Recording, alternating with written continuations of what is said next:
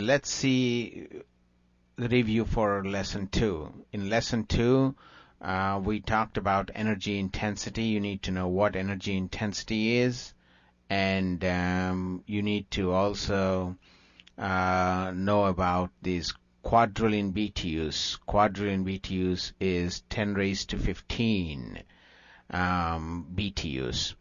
Trillion is 12, and quadrillion is 15, 10 raised to 15. And the highlights of world energy consumption and United States energy consumption are given here. You need to know about that. There was a mistake on screen 14 of the lessons, where when you put in what is the percentage of fossil fuels, you put in 85% and it says wrong. But that is 85%, so just be aware of that. And you should also know how to calculate doubling time. There was an equation that I'm going to provide you, but that equation is 70 over rate of increase gives you the doubling time. So there will be some numerical problems relating to this, and basically it comes from the equation n equal to n0 e raised to RT. Okay, so you need to know how to use this equation and calculate or project the energy demand in future. And try to remember the differences between energy reserves and resources, and how long each of these reserves last.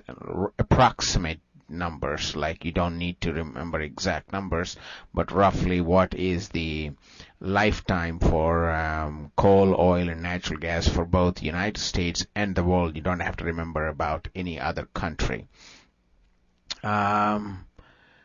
Pretty much those are the facts that you need to know for this chapter.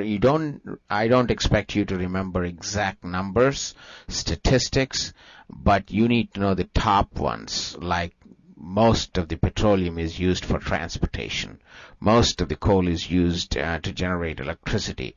You don't need to remember how much, but the majority of